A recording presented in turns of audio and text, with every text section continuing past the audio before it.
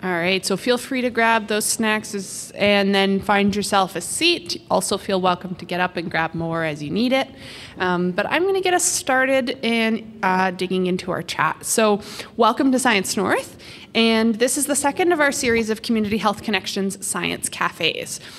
Through these events, what our hope is to provide you with a place to connect with a variety of different experts and peers to learn about, discuss, and ask questions about COVID-19, vaccinations, and other health topics.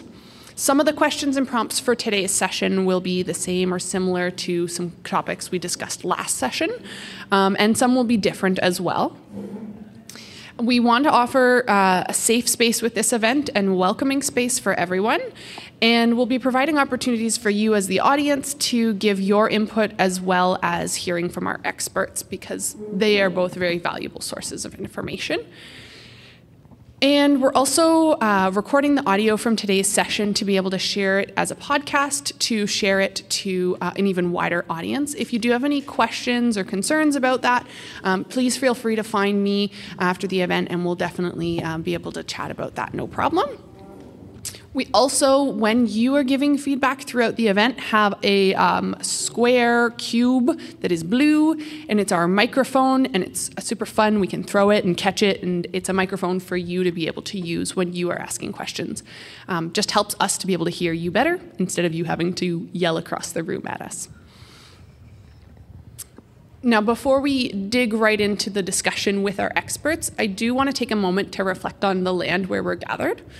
So Science North and Dynamic Earth are situated on the traditional and ancestral lands of the Atikameksheng, Anishinaabeg, and Wanapitei First Nations in Robinson-Huron Treaty Territory. We give thanks to the Indigenous peoples who've cared for this land since time immemorial, and pay respect to their traditions, ways of knowing, and acknowledge their many contributions to innovations in science, technology, engineering, and mathematics, past and present. We also recognize the Métis Nation of Ontario for their historic and ongoing contributions. We commit to deepening engagement, relationships, and partnerships in order to advance truth and reconciliation, honor and reflect Indigenous ways of knowing, grow economic opportunities, and collaborate with Indigenous peoples as partners in order to inspire all people to be engaged with science in the world around them. Now, to get our discussion started today, let's get to know our panelists for the night. My name is Grace, and I'm the staff scientist of youth and diverse audiences here at Science North. I'll be our moderator, so asking questions and helping direct your questions to our panelists. And then beside me here, we have Claudette Giroux. She's a public health nurse with Public Health Sudbury and Districts. We also have Deepa Jiva, a physiotherapist and researcher at Health Sciences North. And on the end, we have Wenda Aulia, a mental health outreach worker with the YMCA Immigration Services.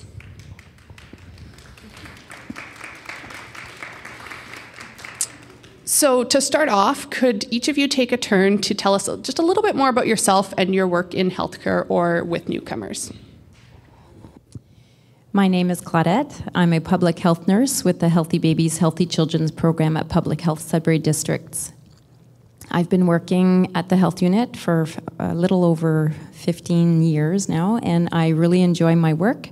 I love coming to meet new individuals and presenting information that is helpful to you. I work in the Healthy Babies program, where we support families who have children from 0 to 6.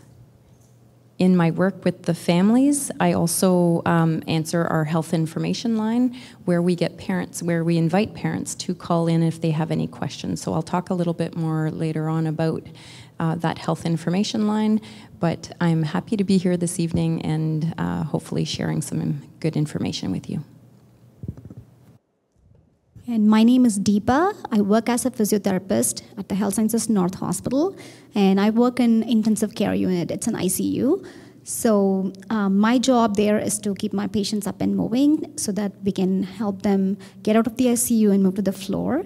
And I'm here to share my personal stories. Once I was sitting there when I came here, and I used the resources through YMCA. So now I think that it's my opportunity to provide what I can and share my personal stories to help you all cope up the way I coped up here. My name is Wenda. I'm the mental health outreach worker at YMCA Immigrant Services. The services that I provide are ongoing and as needed basis. So I help newcomers, immigrants, refugees be connected with the services and resources that are available in the community in terms of mental health. I also do develop workshops and present the workshops related to mental health and well-being for newcomers. Thank you. Awesome. So last session, we began our discussion by exploring the topic of healthcare documents, so things like health cards, health insurance, and vaccination records. This session, I'd like to start off by exploring some other important areas of healthcare beyond that kind of acute or sudden healthcare need. Things like sickness and injuries are kind of that sudden need, but there's a lot to healthcare beyond that as well. So if we start with something that's a big change for a lot of newcomers to Canada or to Northern Ontario, that would be our climate and kind of the way we interact with our climate. We have a big seasonal change, and many Canadians love our outdoor activities. So what kinds of health factors should newcomers be aware of as they adjust to the new climate and try out these new outdoor activities? So maybe I'll just start and share a little bit of information on our climate. So we do have really cold winters, and we do have warm enough summers.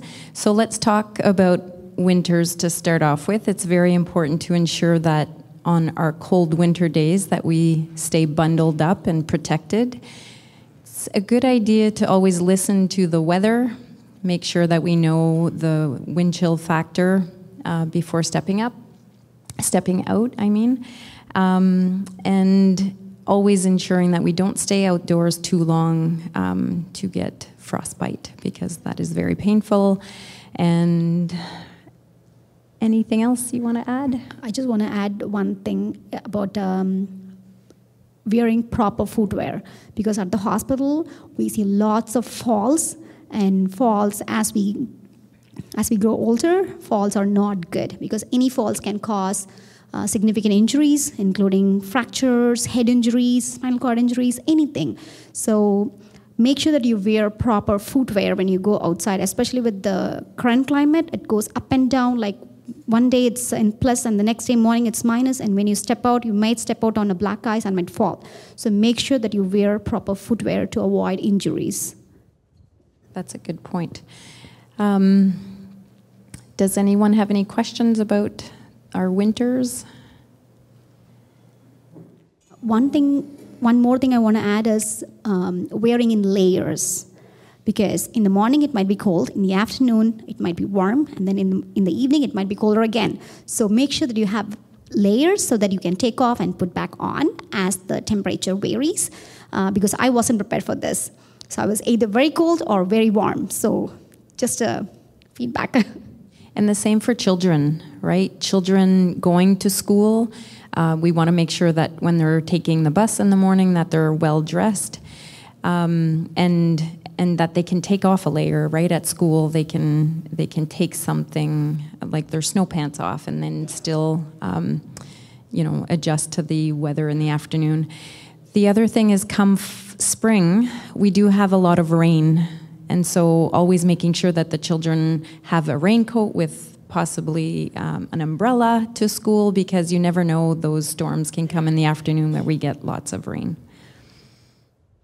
I'll just add as well, one of our audience members at the front here was holding up the little grips that go on the bottom of your shoes as well. So even if your shoes themselves don't have a really great grip, you can get at lots of different stores little add-ons that go on the bottom of your shoes and just give you that little extra bit of grip that sticks into the ice or into the slippery snow. Yeah, and just put them right in your bag, and you're good to go. You're not clopping around with them on the floors indoors either. So definitely a great thing to share. That's a good point. It's a good point, because we do have, like you mentioned, days that are really warm, and so ice forms, and then it snows, and then the snow covers the ice, so children can slip, adults can slip, and it's very important to keep keep an eye out for the ice underneath the snow. Yeah, I just wanted to add, as someone who came from a very warm country all year round, when I first experienced the Canadian winter, all I wanted to do was stay inside and hibernate, but that was not good for my physical and mental health. So I think it's important to keep active, find activities that keep you moving and keep active. So you can connect with community organizations like YMCA and find those fun activities that keep you going out. Yeah. Yeah, we do have great hiking trails in the winter where we can rent skis or snowshoes, depending on where you live in the city, but those are all things that you can call the city to find out what areas you can participate in activities. I think we've got either a comment or a question here, so we'll get the mic box sent over as well. Right over here. Yeah, there we go. At the local library, they also loan snowshoes. So you can take your library card and you can go to the library and loan out some snowshoes. That's a really good one, yeah. Yeah, the library is a great resource. Everything is free there. You can make a card. That's something I advocate to my clients is go get a library card. It's free. You can do so many things there. So we did cold. We veered a little bit into spring with the rain. What about summer with the heat, the swimming that we like to do, our beaches, and that kind of environment? So one thing that we have to consider with our summer months is it can get very hot, and the sun can get to us. So with children, especially, we want to monitor their outdoor activity because they're susceptible. Children are susceptible to heat injury, and so are older adults. So over 60, we usually say that we want to limit their time outdoors as well. So when they're going outside, children and older adults, we want to make sure that they have a larger hat that they can cover themselves.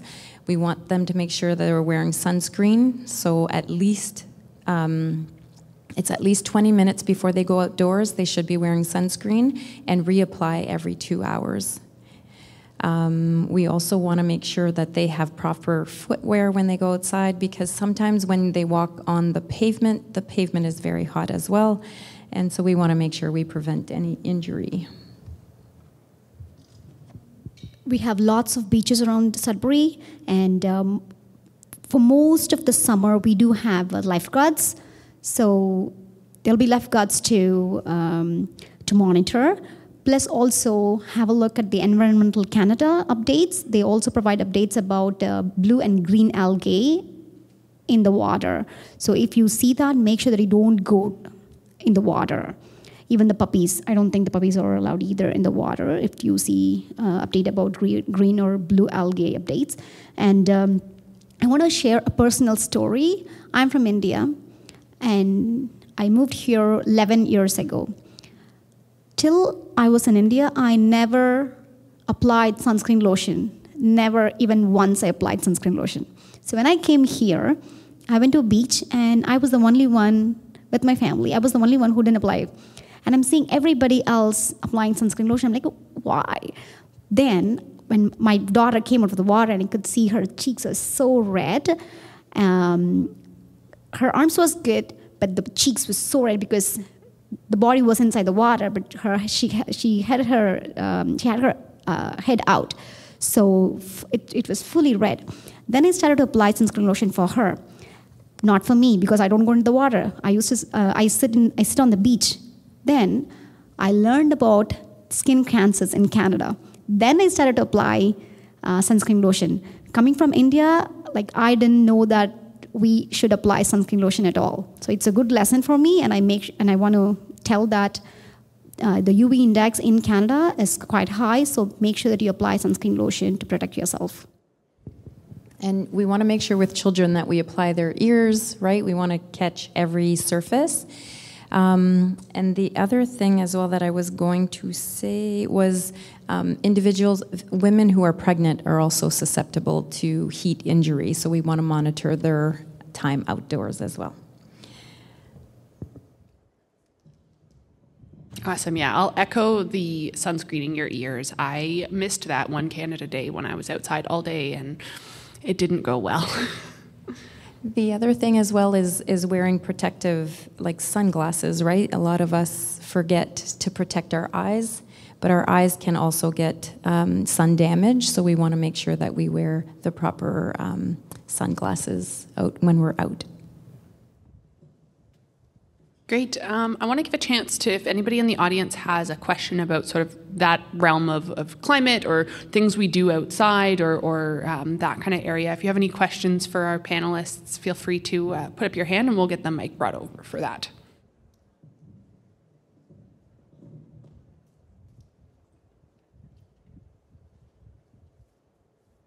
I think one of the biggest topics that you missed was hydration, because I see that a lot with what I do, in the sports that I do, and it's a huge thing.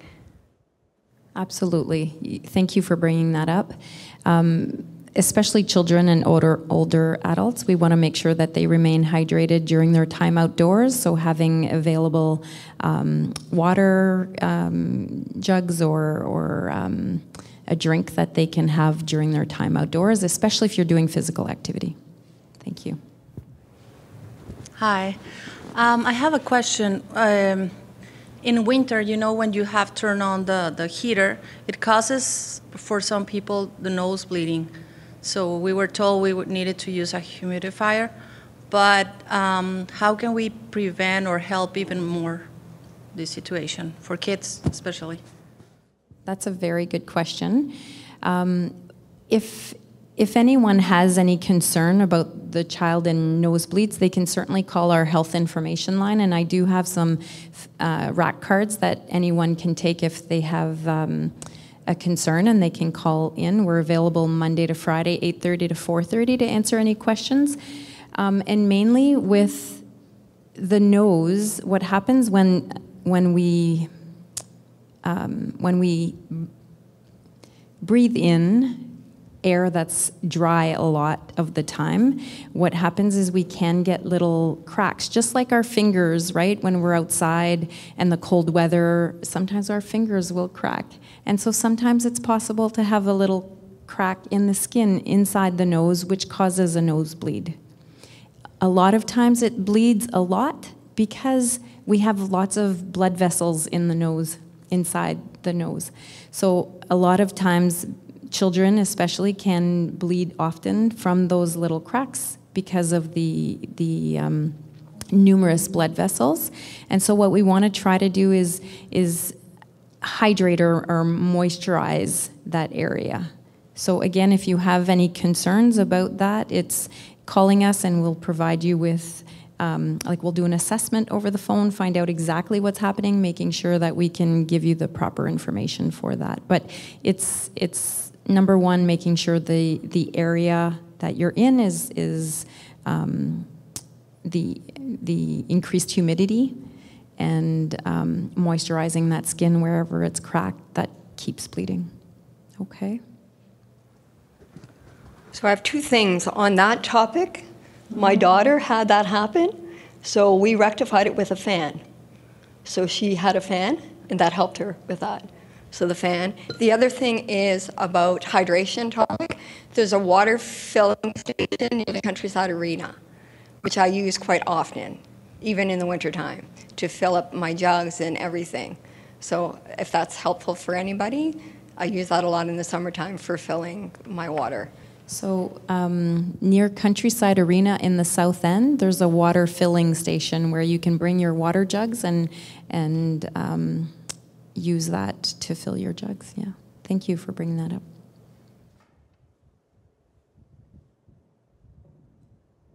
So we touched on this actually a little bit. The question about home and nosebleeds actually is a really kind of a good segue to the next piece that I had. If we focus in more so we were looking at our environment, now we focus into our homes, what kinds of things should we be watching for in our homes to make sure that they're supporting our health, and what kind of resources are out there as well for us to make sure our homes are supporting our health? So we want to make sure that you have an environment that is safe, number one, so free of, like especially for children, we want to make sure that the area is safe. We do have a booklet here that we use when we work with our families in the Healthy Babies, Healthy Children's program. It's Growing Up in a New Land. And I can provide anyone with a copy if they need one. I only have a few with me today, but I can certainly provide you with an electronic link this evening or have more copies. But they do have things to consider when you have young children in a home. When it comes to if it's a rental, so if you're renting, we want to make sure that you are aware that the concerns, if there are concerns with the building that with the environment you're in, if you're renting, that you discuss any issues that are happening with the individual you're renting from. And then if you have any concerns, if your needs aren't being met, you can always call the health unit, because we do have environmental health inspectors who can support any individual who's experiencing any challenges. So we can provide you with information over the phone, or if a visit needs to be done in your living quarters, then we can provide that through a health inspector. So you would call the health unit, they would transfer you to a health inspector, and you can get some support either over the phone or in person.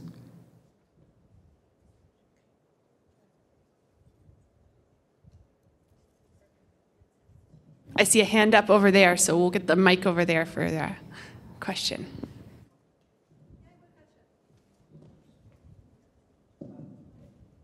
That service that you were mentioning about the health inspection is a free service? Yes. All services at the health unit are free except for some immunizations, but all services are free at the health unit, yes. Good question. Perfect, yeah. So since you touched on immunizations, maybe we'll zoom over there for a minute and talk about what kind of immunizations or what kind of resources do we need to know about in terms of immunization. So if we're talking about COVID immunization, so COVID-19 vaccines are available at the health unit at any time. So if you've had your vaccines elsewhere, and you would like to know what you're due for, you definitely just can call our health unit. They'll transfer you to a nurse who's an expert in answering those questions, and she will let you know when you're due for your next one or what vaccine you're actually due for. So that's for COVID-19, and we run clinics weekly. There are several opportunities every week to get the vaccines. Now, if it's for yourself or if it's for a member of your family, if you're unsure what you are due or when you're due for your next vaccines, we do have vaccination clinics at the health unit for routine vaccines, and you can call the health unit to book appointments. You would have to come into the health unit. We have services at our Paris Street location by the hospital. We do have some on the island and also in Espanola, where we do a variety of clinics depending on where you are in the city. But again, it's to call the health unit and to book an appointment. I just want to add one more thing. In addition to regular vaccine provided as a part of protocol, in Canada, the flu vaccine is also very, very important because flu affects children and adults, older adults especially, significantly. So it is very important that the families with younger children protect themselves against flu by accessing vaccination for flu. And I do have some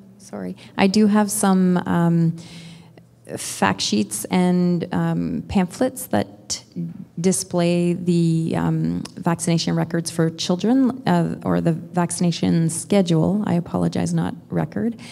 And also, if you have your you're a permanent resident in Sudbury now, and you have vaccines that were given in the past, and you want to update a record, we can also help you with that. How to input your information from the country where you're from, and now bringing it here to our system and finding out if there's anything that you need, we can help you with that as well. What I was going to just jump in and ask or touch on was flu vaccine being very important. Absolutely. Flu season is... What season is flu season? So we do have, usually it's in the fall is our greater flu season, and I'm not an expert here, but there's sometimes always a little bit of a flu season in the winter as well, running into, let's say, February, March sometimes. And so, yes, thank you for bringing that up, that the COVID vaccine and the influenza vaccine are very important, along with the children making sure that they're up to date with their vaccines. Awesome. So the next piece I have, we touched on it a little bit, but I want to give us a chance to open it up a little bit further, is talking about our mental health as well. So another really important part of caring for our health is our mental health. And so what kind of resources are there, or what kinds of things should we be thinking about in terms of newcomers getting settled and being aware of our mental health? I'll speak to that a little bit. So I know that being in a new country can be very exciting. Everything is new. It's like you're going through the romantic phase of being in a new country, but then it can also get really stressful really quick, especially when you have the pressure of finding a new job and settling in, finding a house. So I think I just want to, set a reminder to those who are feeling that pressure and feeling stressed is to take it easy. And, there is a lot of pressure, but find help as well. And it's okay to, reach out for help. Reaching out to community services like the YMCA, you have these resources that are available to you, and it's free. And I can also help you connect with services and resources that are free for newcomers, for any immigration status. It doesn't matter. Come talk to me, and I can help you getting connected with those resources. Yeah, we've got a question over here. We'll grab the mic.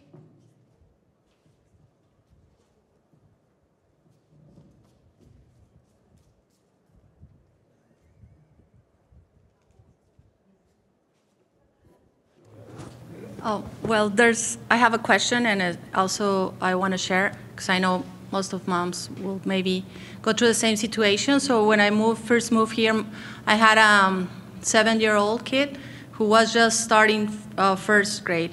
And he was really didn't want to go to school, because he was just in the, from Spanish to English. And then in the elementary school, they put him into he was going to second, and they put him into second grade. So that, I guess, also made him feel that he was with the small kids. So it didn't help at all. So I was looking for resources, but I reached the school, the principal, and I told her, I need some help, like a psychologist or someone that could help him just go through it, right? Because for kids it's different. So she did help me, because I needed someone even that speaks Spanish for him. And we did find somebody she will speak Portuguese, but kind of help the situation. And it was as simple as they just moved him to third grade, and that helped his autoesteem a lot and improve everything. It was a blessing. So just don't feel shy, and just ask the principal. I'm sure they also have the tools, and right? So just wanted to share that. And with the same situation, I would like to know if there's available resources, but for youth, teenagers, that you could share. Yes, there's this, it's a helpline that's free. It's called Kids Help Phone. I'm not sure if you've heard of that. That's available all throughout Canada, and it's available to everyone, and it's free. They also have a website. They're available through text and chat on the website as well. And they have a lot of reading resources. I think they also right now have multiple languages. I believe Spanish would be one of them. So feel free to check out their website. Yes, it is. Just want to, this is just for the information. In Canada, you'll see a lot of the split classes. What she was talking about is a split class where kids of two different grades are put together. It doesn't mean that, let's say a kid was in 2-3 split, like grade 2 and grade 3 kids sit together. It doesn't mean that grade 2 kids are doing much better, that's why they're put with grade 3 kids, or the grade 3 is not doing well, that's why they're combined with their grade 2. It's not like that. The split class is based on the number of kids. Let's say there are 30 kids, and per class there's only 12 kids. So 12 plus 12, 2 classes, and the remaining 6 kids, they'll be put in a split class. It's not based on their ability. It's not a discrimination. It's not based on anything. It's just based on the number. Like, they want to provide equal opportunity to every single one. So they put the kids in a split class because of the number of kids. The more number of kids they have, they try to accommodate everybody in the same grade, but there are times when they can't. So that's when they that's when the split class comes. But there are advantages and disadvantages. I totally agree. My daughter has been in split class multiple times with the lower grade kids. I totally agree with you, how you feel. But remember, when our kids are, like, when a child is put with the lower grade kids, the higher grade kids develop leadership qualities. So look into the positives that they get from that group. So it is not based on any discrimination. I just want you to know that the split classes do exist in Canada. And that's a good point, because it is based on numbers, because a teacher can only have a certain amount of, it's a government initiative that they try to limit the amount of students in a class to support the teacher, right? So we want to make sure that in Ontario, all the children have the same opportunity to learn, and so they want to cap the numbers to a certain amount. And if in a grade at that school there's 30 kids, well, it's impossible for one teacher to have a class of 30 kids, so they put 22, I think, in that class, and they'll take the other 8 and put them in a split number class. Good point. That's really great. Oh, I was just going to thank you for sharing that information about the class, because that is helpful, and I'm happy that you seek or comfortable enough to ask your principal from your school, right? And I do want to encourage everyone here to feel like that. It's important that we all can reach out to someone, and at the health unit, I speak on a daily basis to individuals who are new to our area, and I want you to feel comfortable that you can call on us as health professionals to support you in this new arrival to our city. thank you. Yeah, that's part of the reason we want to put on events like this and just build those connections, because it's really valuable for us to be all in a space together and hearing each other's stories and experiences, and just being able to learn from each other. So again, thank you for sharing your experiences. I want to actually give Deepa a chance. I want to hear a little bit about physiotherapy, and do you see a lot of newcomers in your work at the hospital, or any trends in things that maybe we should know about? In terms of trends, I work in ICU. Okay, so I can't talk about the trends, but in terms of physical health, I want you to know that it is very, very important that you keep up with your physical health, because coming to a new country, we all are focused on how you're going to get settled here, how am I going to get a job, how am I going to excel in studies. That's what comes to our brain. But we miss one point, is like we are away from our family. We are away from our culture. We are away from our community. We are away from everything. So it is very easy to end up in a stressful situation. Back home, We had maids, we had drivers. I didn't have to drive my car, and I didn't have to cook for myself. Like, I had people doing everything for myself. But after coming here, I had to do everything for myself, for my family, and my job and everything. So it's very easy to end up in a stressful situation. So it is very important to pay specific attention to your physical health. I want to share a personal story. We had a similar situation where it was pretty stressful when we moved here, like a financial burden and cultural shock and everything. And ultimately, my husband ended up with diabetes, and we didn't know how to get help. The first resource we accessed is health unit. And we went to a walk-in clinic because he needs medication, and we didn't have any family physician. So we went to a walk-in clinic, and he got medication from there. And then eventually he registered through the healthcare connections, and he subsequently we were able to find a physician, family physician for us. But if he would have paid attention to his physical health with regular activities, like in terms of exercises, or like not even exercises, like going for a walk, go for a hike, go for a swim, go out, get out of the house. That's very, very important, especially in winter. It's very easy to get depressed. We call it as feeling blue. It happens a lot for an immigrant because you don't have anybody to talk here. You don't have anybody. You don't have a purpose to get out of the house. So get yourself, dress up and get out of the house. Just go for a walk. Instead of taking a bus, just go for a short walk around the block. Like, walk to the store. It'll give you a purpose, and it'll give you some exercises to get out of the house, and to help yourself to get some exercises. Plus, stay hydrated and pay attention to your health. If you have a symptom, if you feel different, seek help.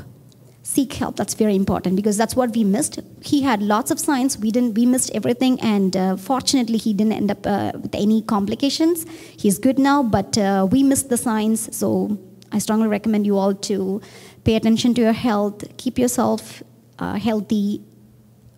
And another thing I want to say is the fruit juices here. It says 100%, right? It says 100% concentrate. So it's the fruit juices, the fruit juices we have, it says 100% concentrate. So when I came here, I didn't know what that 100% concentrate is. It's full of sugar. It's full of sugar. I don't know. I thought when I drink a cup of juice, apple juice, I thought I'm eating an apple. That's not true. Juices are full of sugar. So it is important to pay attention to what you're eating. Eat healthy food. Have regular exercise, have a routine for yourself, and pay attention to your health, and drink lots of water. This way you can keep healthy. Yeah, we've got a question over here, or a comment, either one.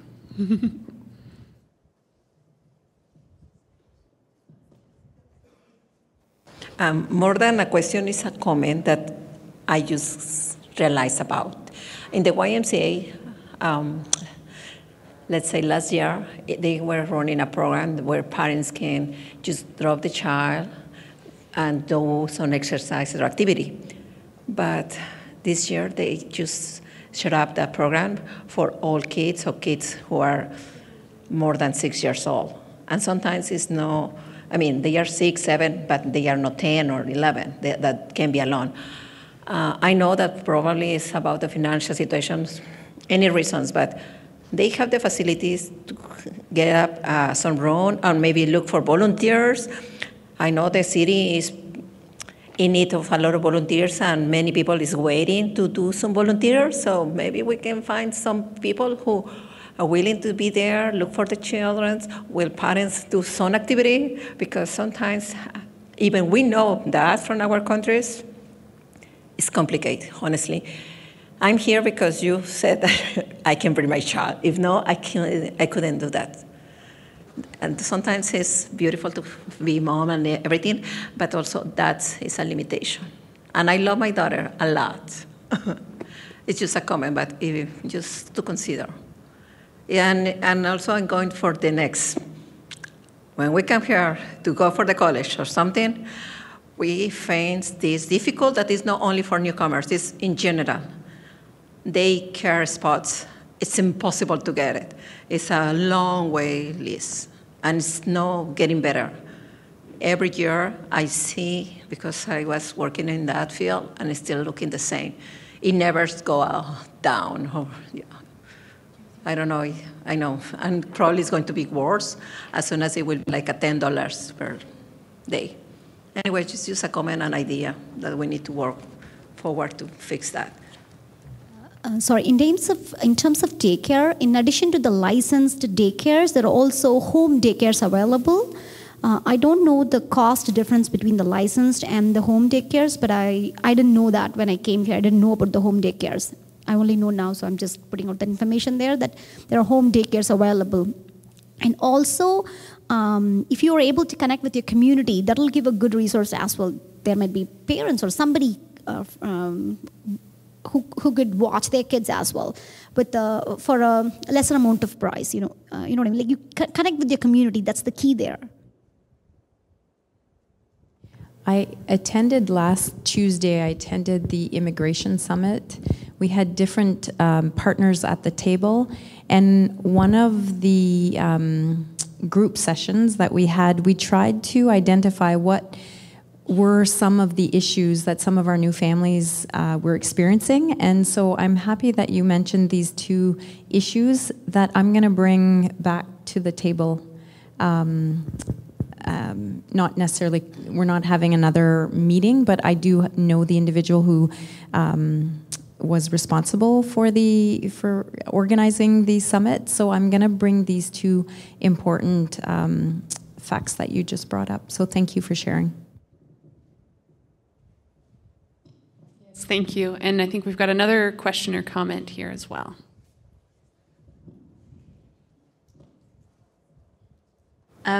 During a story, you mentioned about the physician, the family doctor, and I would like to know how does that work to get one, if you could explain that. I would definitely like to take a moment to talk about this because this is I feel this is a huge issue in our city right now, and I'd like to maybe share a bit of information. So I, again, through our health information line, which is a health information line that everyone in the community has access to, throughout the day, we are open Monday to Friday, 8:30 to 4:30. I talk to probably 3%. Well, let's put it this way. I talk to many people every day about their concern with the fact that they don't have a primary health care provider. And it's new families as well as other members from the community. And the issue, what's happening right now is we've had several practices. And when I say a practice, I mean a physician that has approximately 5,000 clients, patients. And so we've had 4 practices of physicians that have been practicing for a number of years. Their practices have closed, so that means that they're on top of newcomers coming to the area looking for physicians. We have these individuals in the community who have lost their physicians either because the practice has closed or the doctor has retired. So it's causing a huge issue. And so there's a few things right now that is happening around the city. We are trying our best to help out individuals who don't have a family doctor. When someone calls into the health information line, I really try to get to know what their situation is, find out if they have children, find out if they're pregnant, and really try to help them. The thing is, we're all in the same boat. We're all in the same situation. And if we're living in Sudbury, this is what we're all living, right? And so we have to come up with ways around it. So number 1 is Healthcare Connect. Healthcare Connect is a provincial initiative where the government has created a opportunity for us to call and put our names on a list if you don't have a family doctor. So that's number one, and I have a few pamphlets here. So if anyone wants to call and register, they can call or they can sign up online. The thing is, though, you do need a health card number to be able to sign up. That's number one. Now, if you don't have a health card number, you can call the health unit, and we do have a growing family health clinic at the health unit that we can refer you to if you don't have a health card. But the issue is, remember what I just said about how we're all in the same boat? What's happening with this growing family health clinic is they've received a lot of referrals from not just us at the health unit, but from other community agencies who are trying to refer their families to the growing family health clinic, and there's a long waiting list right now.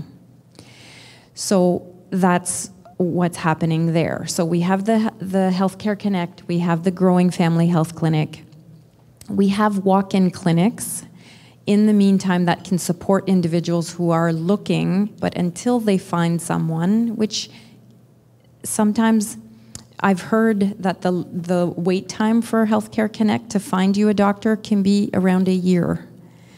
And so that's a long time to be waiting for healthcare. You shouldn't be waiting for any healthcare if you have any issues. So in the meantime, we have walk-in clinics. And so it's to become familiar with walk-in clinics. What they are, they're doctors who either have their own practice, but they will work extra at a walk-in clinic where you can just walk in, wait for an appointment, you wait your turn to be seen by a physician. And so those run during the week, on weekends, during the evening.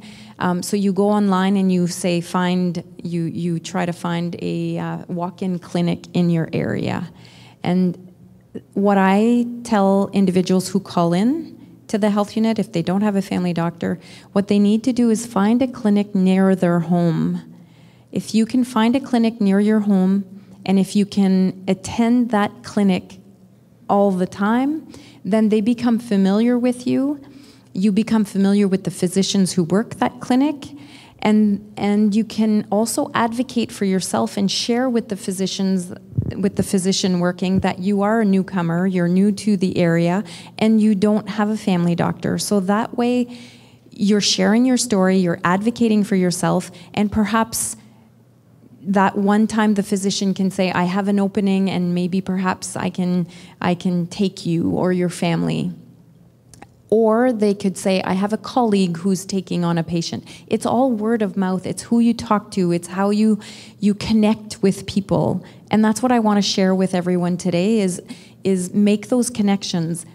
If you need medical care, don't be afraid to access the walk-in clinics. They have very capable and great physicians who do the care of a family physician without having They work in walk-in clinics at different hours, and so they're available to help and support families. Now, I don't know if that's a segue where you want me to talk about my program. Sure. Sure, go ahead. So at our health unit, we do have a program called Healthy Babies, Healthy Children. And I know that families who have children 0 to 6 oftentimes will be seeking support. And so if you call the health unit and you say you have young children and you're a newcomer to the area and you want some help, you can register for our program. It's free as long as you have children 0 to 6. And so what are the types of things that we can help you with? Well, we can help you strategize about how to find a family doctor. We can help you strategize about your health. We can ensure that your children's vaccines are up to date. We can ensure, and when we talk about physical activity, we ensure that your children are their physical activity or their health, their mental health. We can ensure that that's well taken care of. We can also make sure that your children are meeting their milestones, and if they aren't, then we can support you with activities to support you there. We can also help you with parenting.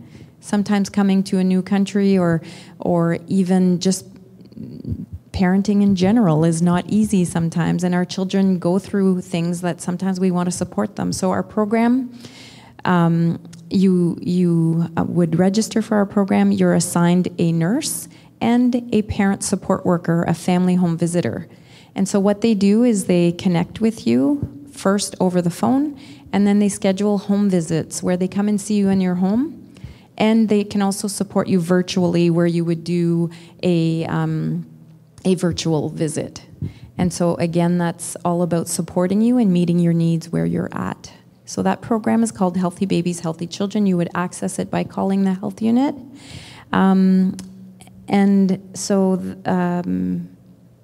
That's available. The other thing that I want to tell individuals, if there's anyone here who is pregnant, we do have a nurse that goes up to the hospital every day to meet the moms moms and the families who've had their babies, and we let them know that the health unit does call all families within 48 hours of their discharge, and that phone call is just to see how families are doing at home once the baby is home.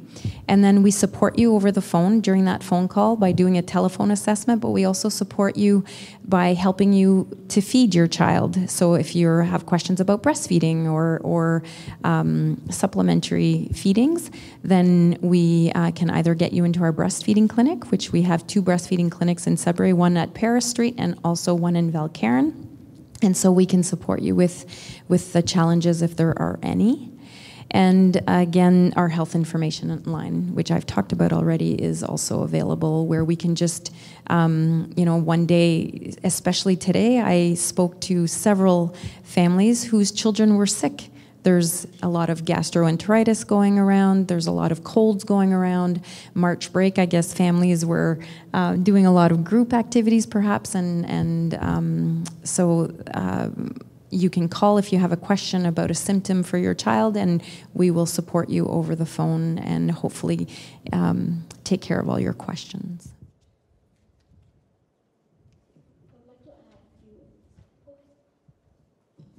We've got a question or a comment?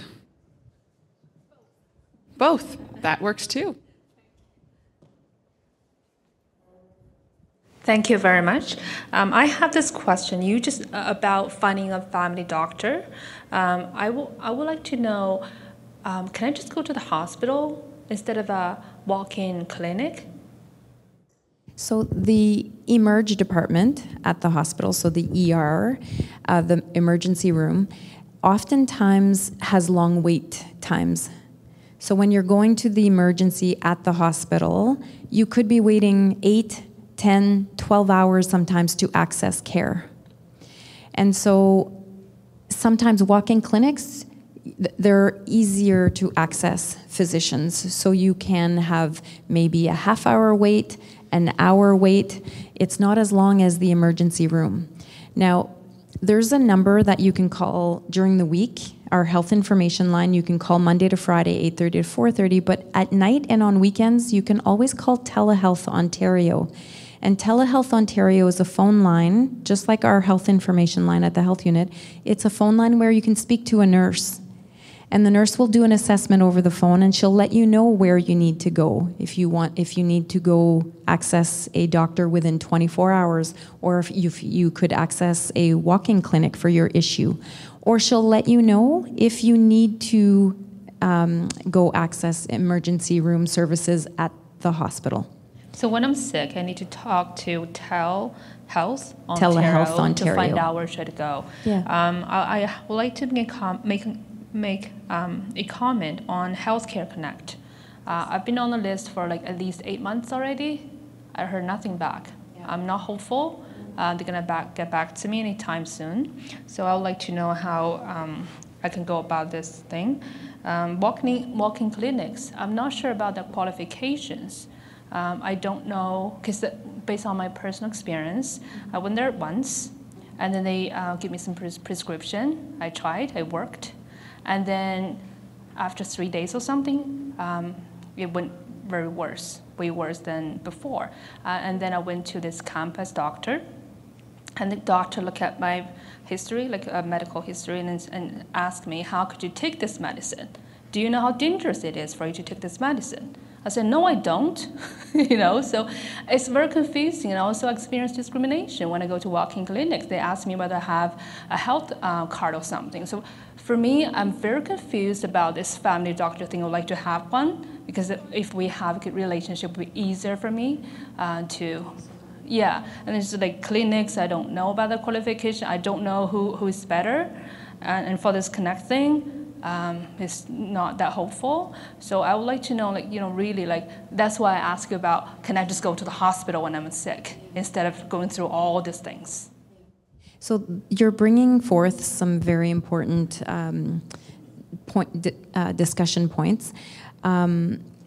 I have connected recently with the individual responsible for the Healthcare Connect list, and she was informing me that right now she's been helping people who find a doctor who've been on the list for 12 to 14 months.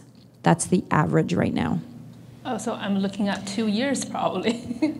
So 12 months is a year? Yeah. Yeah, so 12 to 14 months. But it's average. Months. What if it's not average then? Yeah. Right? So unfortunately, what's happening is, how this works is you're put on a list, and as family doctors in the area open up, they come to the list. So they let Healthcare Connect know that they have space to take on new patients. But right now, as I'm sharing with you, I'm going to share with you what's happening in Sudbury, okay? We have doctors who have closed their practices. Why is that? Because they've retired. So there are 3 physicians who have retired. And I'm going to also share that there's a physician who's recently passed, who had a large practice, and that's put on it's put a huge number of individuals without a family doctor. So what has happened is the physicians who are retiring, they're actually getting other family doctors in the area to take on 250 clients. Can you take on 250 of my most needed patients? Can you take on 250? Can you take on 250? So the physicians in the community have taken on patients from these practices so that nobody's left without a doctor. But in the meantime, that has put stress on their practice. And so they aren't able to take on more at this time. So they aren't able to go on the list and take more because they've had to take on physicians individuals. Do you see what I mean? Yeah, it seems like those who have a family doctor already have the priority to be assigned to different practices. But for newcomers who don't have a family doctor, they are going to be put on the waiting list. So I'm going to just share with you that it's individuals.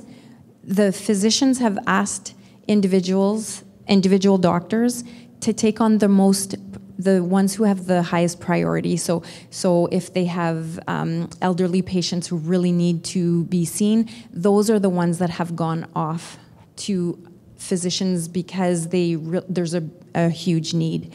The others have just been like, yeah. And so I understand there's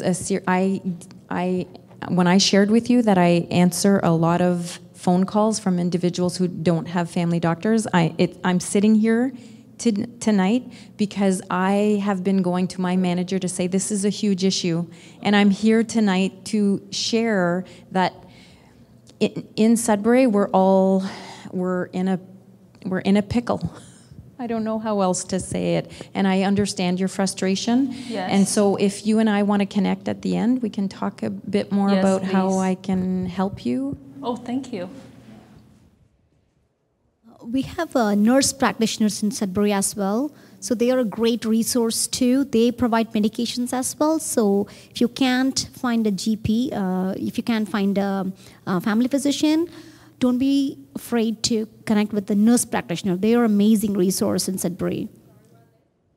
So I'm gonna share with you that there are nurse practitioner clinics in Sudbury, but also we used to hand out the number to the nurse practitioner clinics to say the nurse practitioners are taking on patients, but they've asked us over 6 months ago to not hand out their number anymore because they're overwhelmed as well and they don't have room to take on new patients. So I appreciate you sharing that, but I think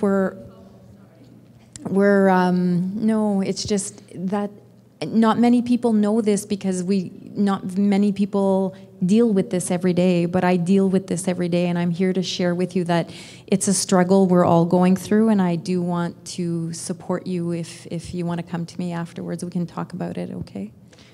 Hi, and for example, I need a specialist in veins because I have like a problem with the circulation, and I went to the walk-in clinic and they told me, oh no, you don't, it's like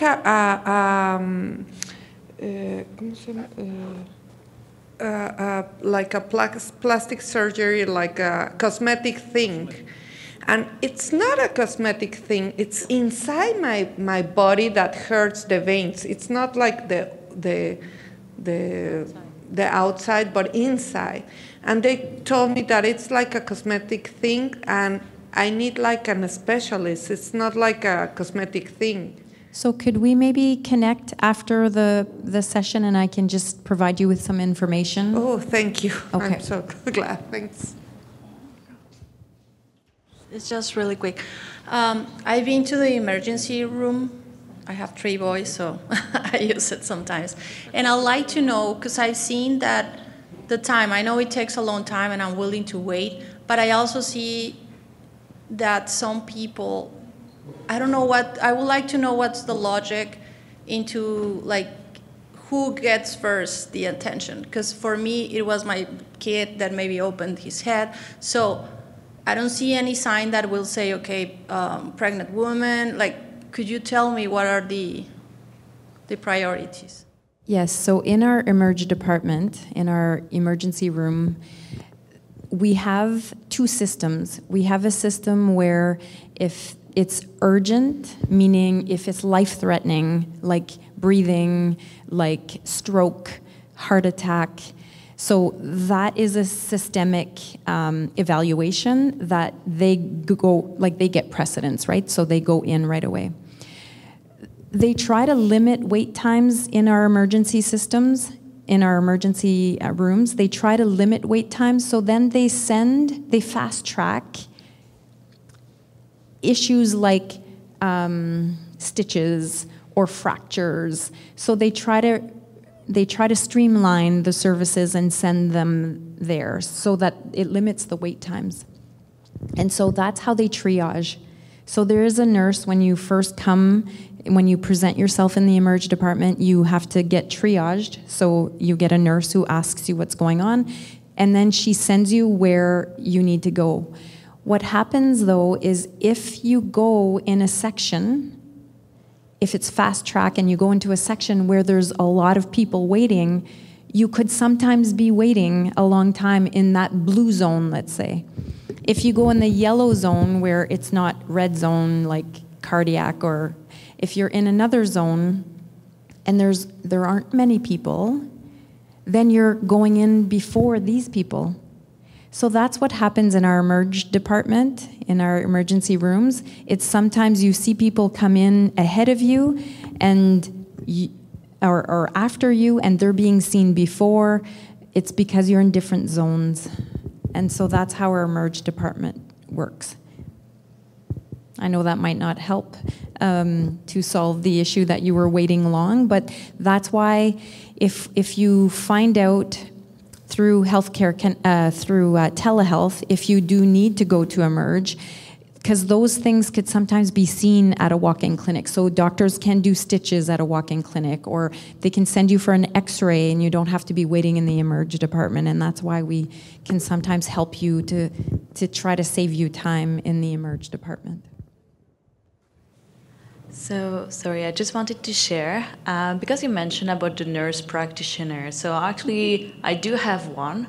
And I would say, I don't know even then if we can still do that or not. I found it a great solution, but anything that is not, I would say, time, you don't have to seek it in timely manner. As an example, for me, my nurse practitioner, when I ask it takes sometimes a month to a month and a half just to be able to connect with her. So when I'm sick, I'm actually stuck still to go to the walk-in clinics, or just to medicate yourself, which I find is quite an issue here in Canada. A lot of people actually are taught to medicate themselves, and it's quite harmful in the way it does, and they do, because I had the same issue in a walk-in clinic. Sometimes I wonder, what do they do and if they are actually qualified? Because when I go in, they ask me, what do you need and what do you want? They don't assess me, they just basically ask me to tell them what I need. But when you go see a doctor, you kind of hope they know the answer and not yourself. So it's kind of annoying, I find, how it works. And so my question is that, unfortunately, we can't all afford it. But for the person who can afford it, is there another alternatives? Even if I need to pay, where can I go? Because is there like other clinics that maybe we need to pay for it, but at least, you know, you can be well taken care for and care of? Sometimes that's the alternatives I want to go for and be like, I'll pay for it. I just want to see someone who can tell me if I'm good and whatever they can give me access to other specialists too. Because as the issue is, some specialists, you don't even know how to get access to them. And back home in my other country, that's true that there it was easy to get a specialist. I had my own gynecologist, I had my own, and you can see them. And here, just to see one specialist is that, well, you need to go there. They eventually give you another referral, but actually you needed to see another one. And it's just like basically chasing like actually a mouse somewhere just to be able to access to someone to tell you what's going on. I understand. I hear you. I understand your frustration. And the OHIP system in Sudbury, in Canada, is challenging for that sense, because we have a health card and our services are covered, which sometimes makes wait times really long to access services. Your question about, can I go somewhere to pay for this, brings up very, it brings up, I don't know what the word is, but it brings up very, it brings up a topic that is talked about, but controversial, let's say, because what happens if we start privatizing healthcare in Canada, if we make it so that if you have the means to access service, then what's going to happen to the individuals who don't have the means, right? We're opening up a can of worms where it's going to be everyone who can afford access to healthcare will be able to, and then what's going to happen to the others. So in Canada, we haven't opened up the topic of privatizing healthcare, even with long wait times, for that reason, that the health coverage right now is the same for everyone. It doesn't matter if you make over $100,000 a year or if you make less than $20,000 a year, the health coverage is the same. And so that's just how things are right now. And it's unfortunate because you are waiting a long time sometimes for a specialist or a physician. So if I were to be able to pay because I can afford it, just to have see a doctor once per year to just check everything, then it will allow to leverage actually for the other doctors to see people who actually need it better. Sometimes just to be able to connect with someone and check, okay, you're relatively in good health, you're good to go for another year, but even that is hard to get. So if you could have just, I know that once I actually met a client who say he's living Fairfield, he go in Toronto to go see a clinic once a year, but the issue is that I don't know how to access those clinics. I don't know who they are, so if you have a name of a clinic that we can access, then yeah, that's not the more convenient. But at this point, that's just like if we could private a little bit, but not being able to go to a point where that means that the person who can afford it then have a worse health provider. Like if you can have a little bit that, if you can afford it, you can still be able to go see someone that will be able to leverage actually like the other system to have more capabilities for the people who actually truly need it. And if you can afford it and it doesn't like I just don't understand why you could not have it, the two of them working together, as long as you properly, like, you still put barriers that you can't have like all the good doctors that go on the other one that is privatized, because that's also an issue. And we're like, okay, you have only the good ones with the good money, so they would only go to private. But if you're able to make it like in a right way, that could be able to leverage them for people who actually do need it more.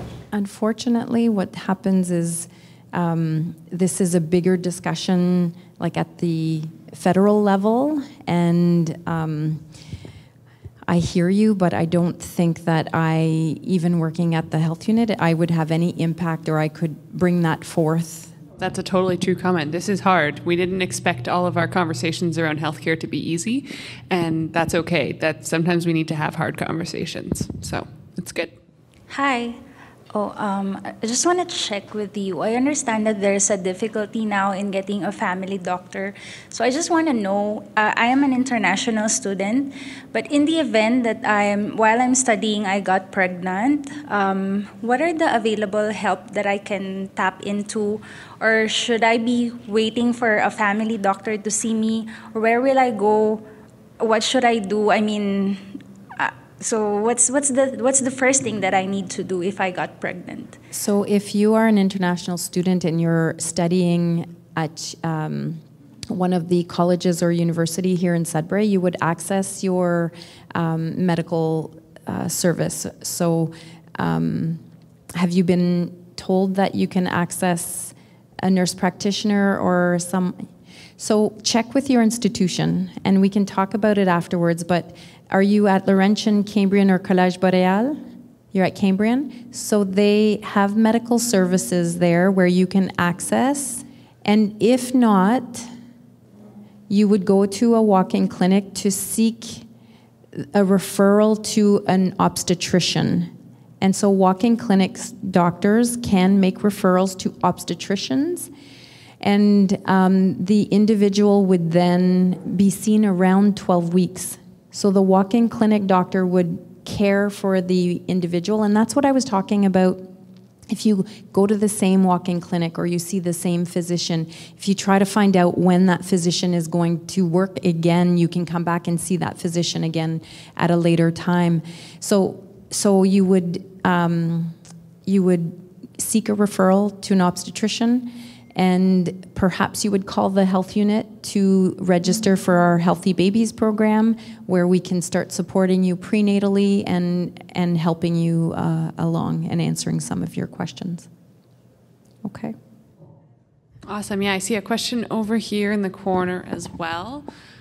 Is there anything helpful we can do to help show that there's a need in our community for doctors, like polls or surveys, to kind of help along the process of bringing more doctors to our area?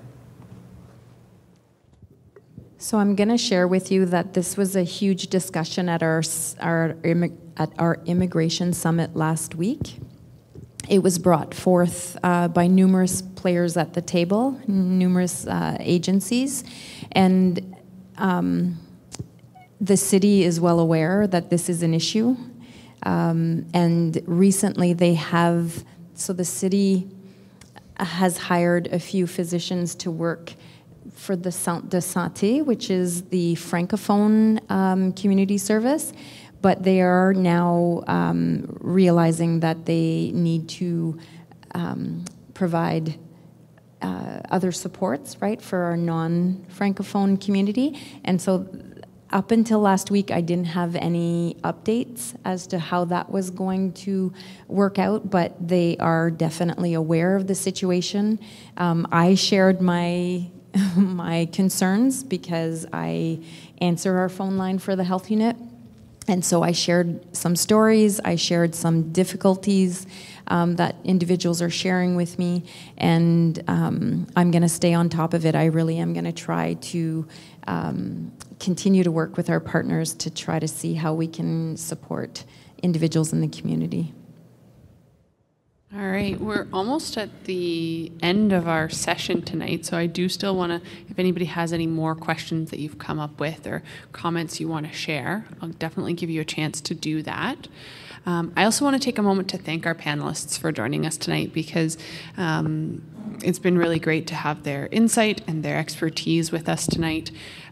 As they mentioned, they've got some resources up here if you would like it, and also,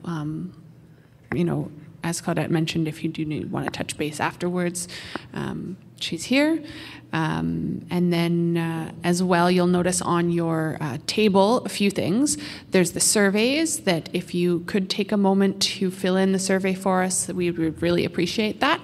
It just helps us know what you appreciated about the program and what maybe we can do for you again in the future.